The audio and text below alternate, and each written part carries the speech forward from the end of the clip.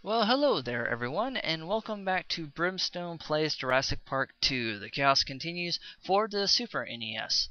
Oh, it's been a while, hasn't it, guys? Yeah, I'd like to apologize about that. Work's been kind of hectic for me, and the last video I did seemed kind of rushed, and as such, the quality was lower than I would like. So I decided to take the time to give you guys a better quality video, since that's what you guys want and rightfully deserve. So, anywho, let me go ahead and explain the plot of this game now, which will mean me explaining some of the events that take place during the book/movie Jurassic Park. For those who know, John Hammond, who's in charge of Engine, decides to build a theme park filled with dinosaurs, aptly named Jurassic Park. It's located on an island off the coast of South America.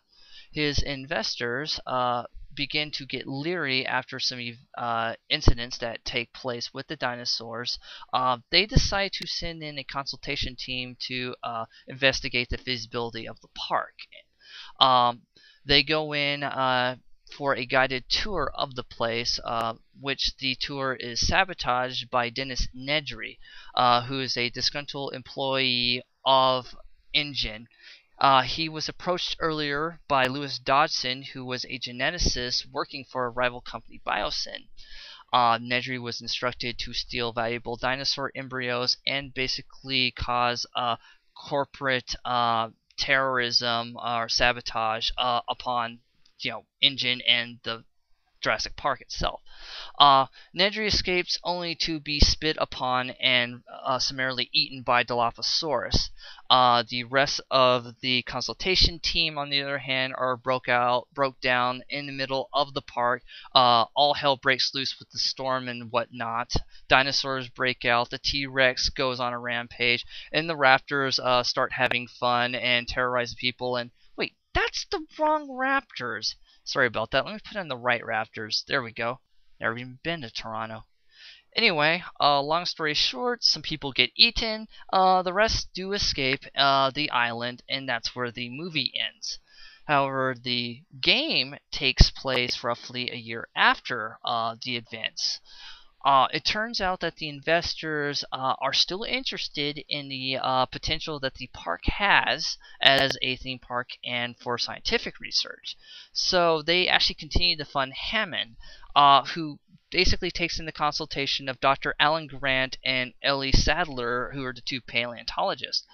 By the way, you actually play first character is Dr. Alan Grant, just so to let you know.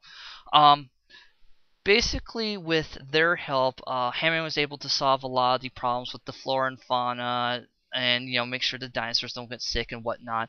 And he deemed it time, around a year after the events, to basically send in the team to reactivate Jurassic Park. Now, Biosyn catches wind of this, and their CEO, which could be Dodgson, but is never mentioned in the plot of this game, who he is, sends in basically a PMC strike team to basically take the island by force. Alan is asked to go back to the island by a letter request by Hammond, which you will actually see in the instruction manual of the game, to basically take care of the dinosaur problem, which you find out they have populated the entire island at this point. He's assisted by a ex-army captain to help take care of the Biosyn problem, and that's where the game begins. Everybody got that? Good! So, that's it with the plot, and I will go ahead and go right to the game now. Yeah, this particular mission, protect the Gallimimus. Apparently we found some dead ones. We're investigating what happens. Obviously Biosyn did something to him. In this case, slaughtered him and is capturing him, so we gotta go rescue him and stuff. So yeah, let's get right to that. And we are on Safari. Datari, if anyone remembers that. And shoot the scientists because that's it's their own damn fault for trying to play God. So yeah, this stage is actually a nice change of pace compared to the other ones because it's very straightforward, and we're fighting more carbon copies ourselves, and I believe the dark skin guard is actually the carbon copy of the second player guy, the ex-army captain.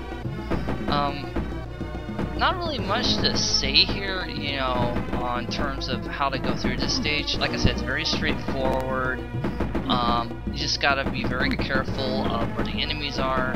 There's no flamethrowers in this stage, there's just grenadiers and guards pretty much.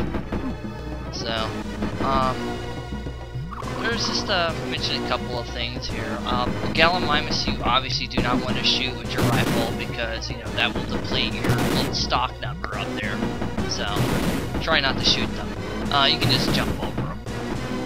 So yeah, I'm just gonna take this time to go over some of the nuances of this game. Some of the plot I didn't go over, some of the, you know, nitpicks I have. For example, if you notice, Dr. Grant, who I'm actually playing here, in the movie and even in the Ocean Super Nintendo game and the Genesis game that was made by Blue Sky, depicts him as brown with brown hair and a hat, and he doesn't have either. In fact, he looks more like Ian Malcolm than Grant, but oh well, I can't be too picky on that. One thing I can comment is I love the music in this stage. I mean, I gotta admit, this game really handles the effect of, you know, setting mood with music very well. I mean, it sounds like it should be in a movie. Those bulbs you saw were landmines, and I just shot a dino. Oh well. The meter will replenish over time. Anyway, as I was saying, yeah, the landmines, you really don't want to step on them because, well, they do damage to you. In fact, they do about 8 of your health.